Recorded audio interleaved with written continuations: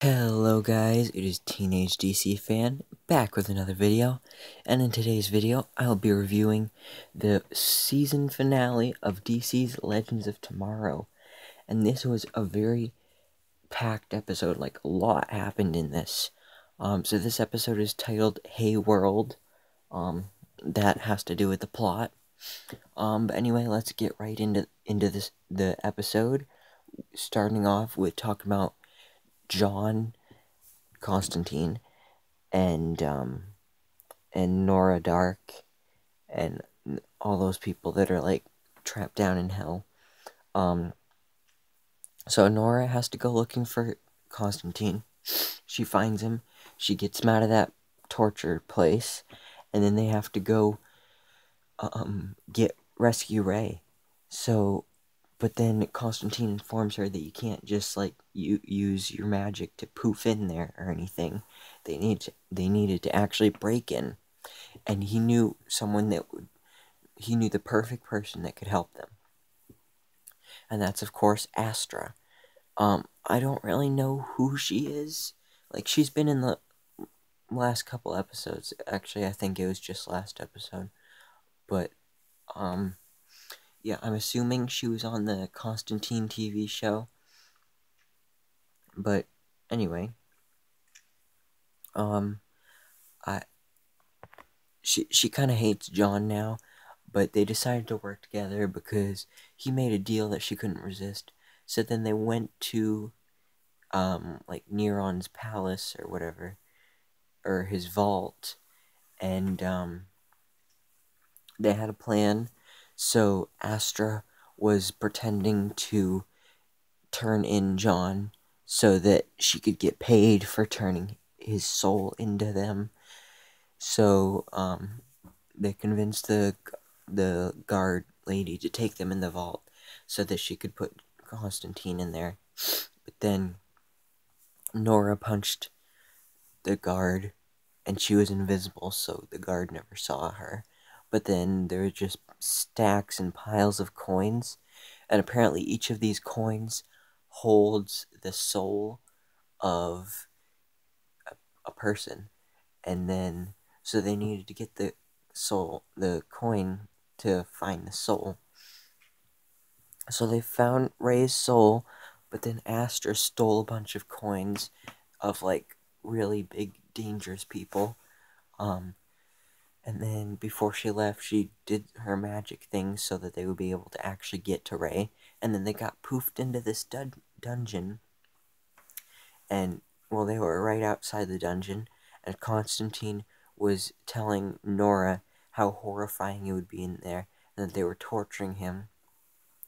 And that's why they were hearing screaming and yelling coming from in there. But then they opened the door.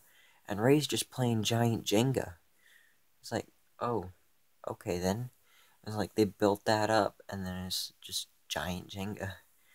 Like, they made us think that he was being tortured. And that's what was supposed to be happening. That's what we find out. So Vandal Savage has a cameo here, because apparently Vandal Savage was sent there to torture Ray, but then they started talking, and then they just became friends, and they started playing giant Jenga, because why would you not play giant Jenga with one of your mortal enemies? Yeah. So it was cool to see Vandal Savage again, but he wasn't anywhere close to the way he was in season 1. He was kind of just like, he kind of acted like he was drunk. Yeah, he was kind of a little loopy.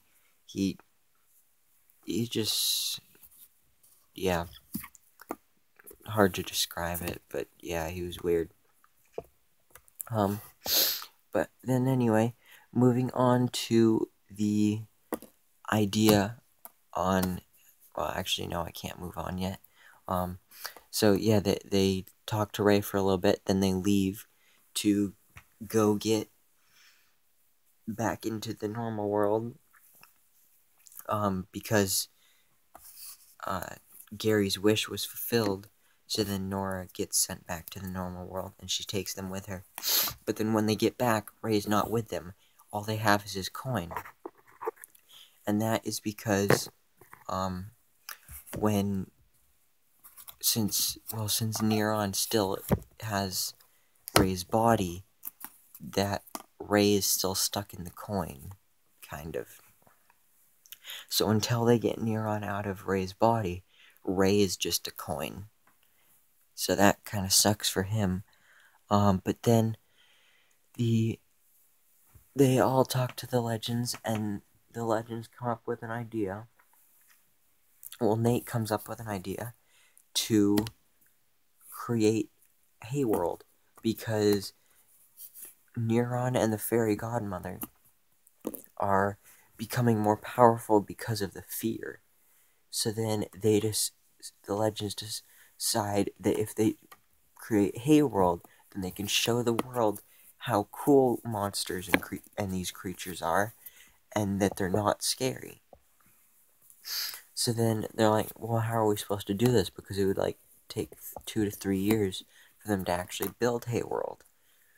But then they remember that book from, I don't really remember when it was from. I think it was the beginning of the season, or maybe last season, when there was that giant squid, and then it's like whatever you draw in the book happens, or comes to life, or whatever.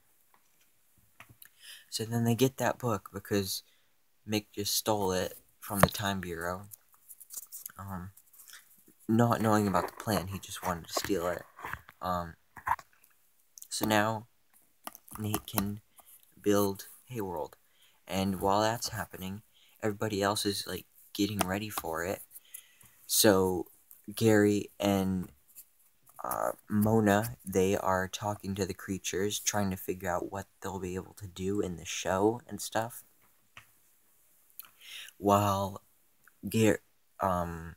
that's happening, the others are trying to come up with plans, and then after all that's done, they make a commercial for Hayworld, because you gotta advertise it, and that's what you see on screen here.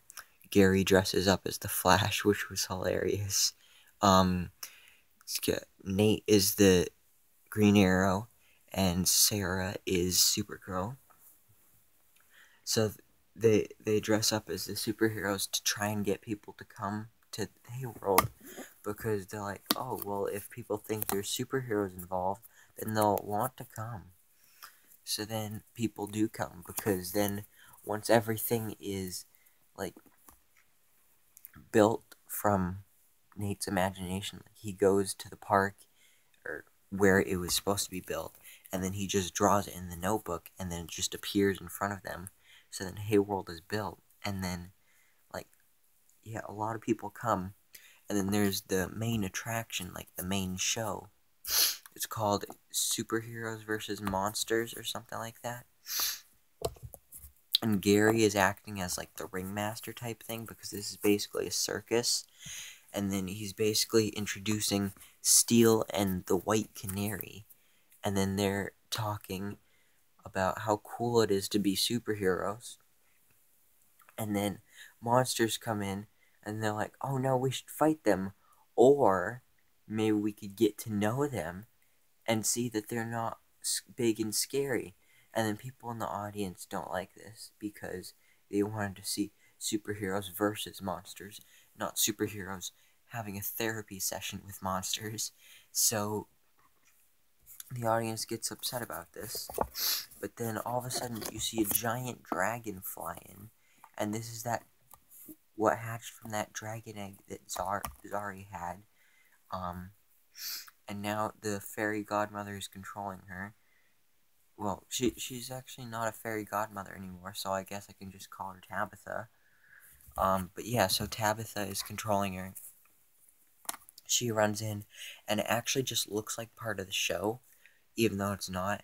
And then somewhere in here you see the Monitor. He's up in the crowd, just eating popcorn, watching as it happens. I like that they had him in all 4 season finales for this year. It's a nice way to set up the crossover. Even if he didn't actually say or do anything in this episode, it was still nice to see him there and know that he's watching the Legends.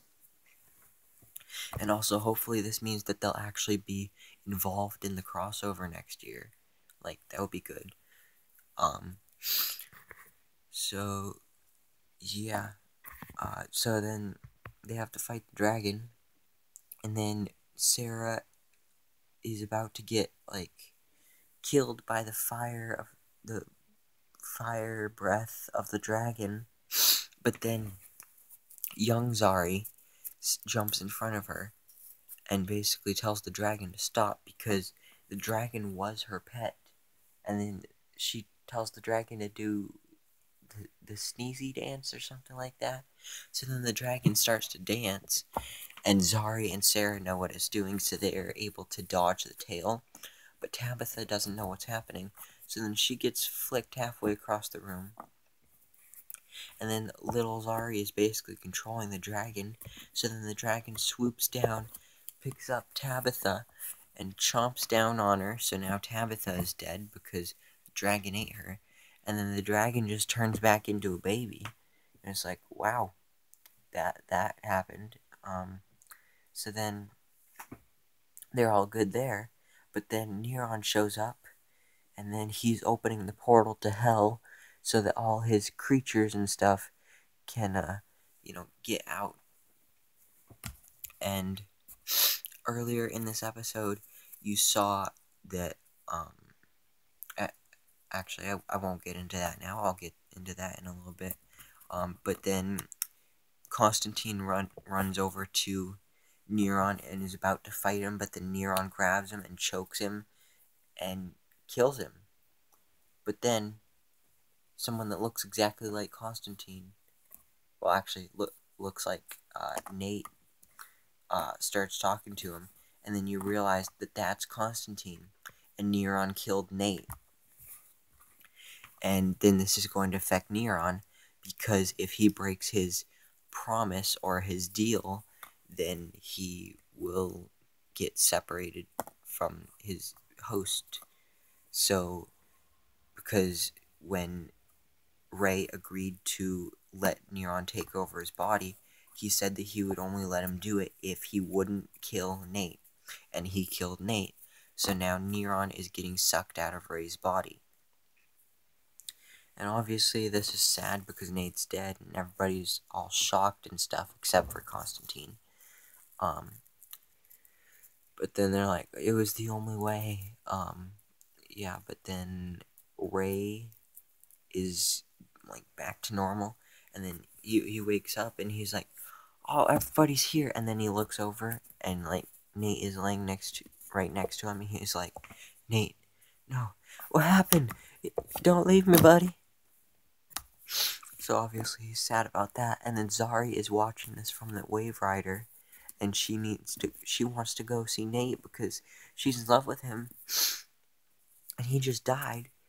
So she needs to go see him, but then she finds out that if she leaves the Wave Rider, then the whole thing won't complete, where where they fix the timeline and her brother and family were going to be alive in the future. But now, because she left the ship and changed time, then it messed everything up, and now that didn't happen. So then she goes to see Nate, and everybody's sad and stuff. But then you see up above, Nate and his father are reunited because, they're both like ghosts now, basically. And they have this little talk, and his father basically says that he's proud of him and stuff, and then Nate says that he loves his father and all that stuff. But then Hank starts singing, and then you see that he like transfers that to Mick. So then Mick starts singing, and then he stops, and then everybody's looking at him like, what do I have? Do I have something on my face? And they're like, did you just start singing? And of course he says, I wasn't singing. I don't sing. But then Constantine says that it's someone from beyond that's trying to help them. So then he says, everybody start singing. So then everybody starts singing. And then all of the audience and crowd comes back in, and they start singing. And something I forgot to mention is that they killed Neron after he was sucked out of Ray's body.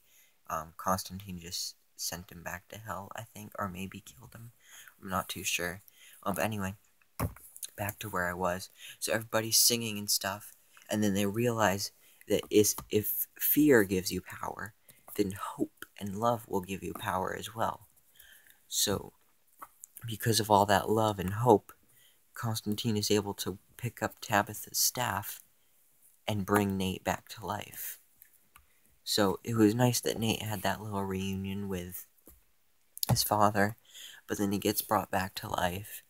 So that was nice. And yeah, this is a very sad but emotional part. And he kisses Zari because, you know, they love each other and stuff. But then they're hugging, and then something changes. Then like the camera does a weird pan, and then you see that Zari is not Zara anymore. She's a dude now, but nobody like mentions or anything, because now that is the new timeline. So they think that was Zari the whole time. Well, obviously his name isn't Zari, or maybe it is. Maybe that's her brother or something. And because the timeline was changed, now her brother joined the Legends instead of her. So that'll be interesting to see that play out in the next season. And then basically the Legends just walk off, and they're happy together. But then of course, there's that little post-credit scene, even though it's not after the credits, but it's like after the logo flashes or something, like what they do on The Flash. And then it shows Astra. She is at a bank, I think, in hell, and she is cashing in the coins for all those souls of those big nasty people that she stole the coins of.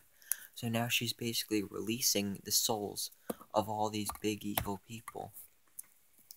So that's going to tie into the next season. But yeah, this wasn't a great season, but this was a great episode. Let me know what you thought down in the comments below. Thank you so much for watching. Please remember to like, comment, and subscribe. And I hope to see you in my next video so I can bestow all my DC knowledge upon you.